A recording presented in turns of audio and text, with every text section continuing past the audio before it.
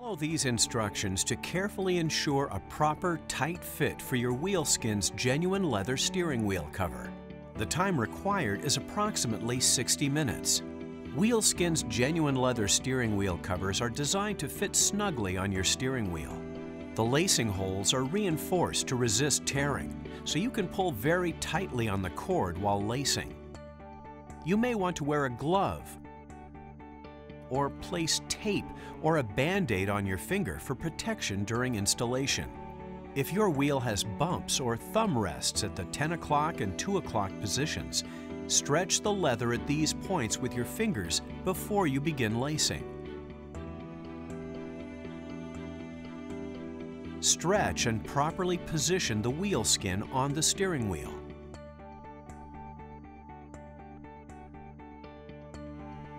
Remove the lacing cord and needle from their compartment at the top of the package.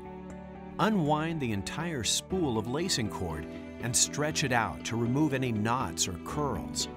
Thread the lacing needle by pulling only about 6 inches of lacing through the eye, so you'll have enough cord to complete the job. Begin lacing at any point of the steering wheel which is not at a sewn seam or at a spoke of the wheel. Insert the needle between the edges of the cover and out through a front hole. Pull all but about 6 inches of the lacing out through this front hole. Leave this 6 inches of lacing to tie at the end.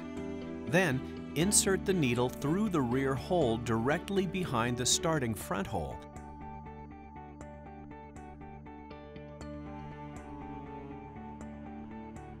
and diagonally through to the next front hole to the left.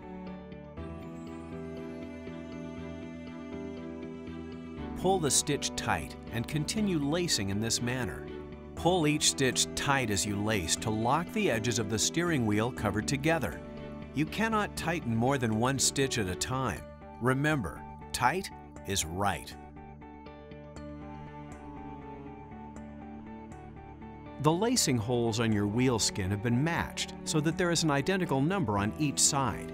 You should use every lacing hole. However, if the spokes of the wheel are wider than about 1 1/2 inches, we recommend that you lace only the front holes at the spoke with dummy stitches. This will fill the front holes and help to hold down the cover over the spoke. Just remember that for every front dummy stitch that you make, you must skip a rear hole behind the spoke. Try to have the last real stitch before the spoke come up partly onto the spoke, and the first real stitch on the other side of the spoke come up partly onto the spoke. This will help to hold the cover down tightly over the spoke. Then, when you have completed the last dummy stitch and skipped the same number of rear holes, you can again resume normal stitching once you have gone past the spoke.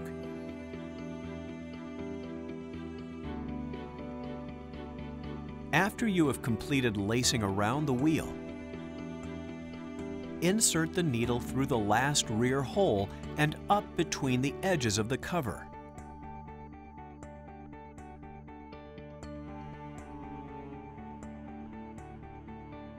The 2 ends of the lacing cord should now be sticking out of the cover at this position. Tie a double knot.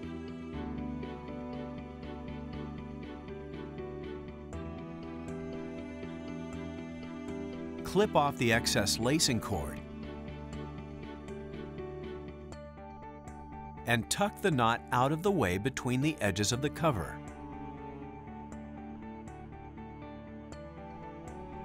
Care for your Wheelskins genuine leather steering wheel cover by removing any soil buildup with only water and a soft sponge or paper towel. Avoid using strong all-purpose leather cleaners or protectants, for they will remove the special coatings and finishes that have been applied to this leather to ensure long life. Also, some perfumes, colognes, aftershave lotions, and hand sanitizers contain alcohol and other chemicals which may harm the finish. You may want to be sure that your hands are free of these substances before you take the wheel. Now you've successfully installed your Wheelskin, and you're ready for miles and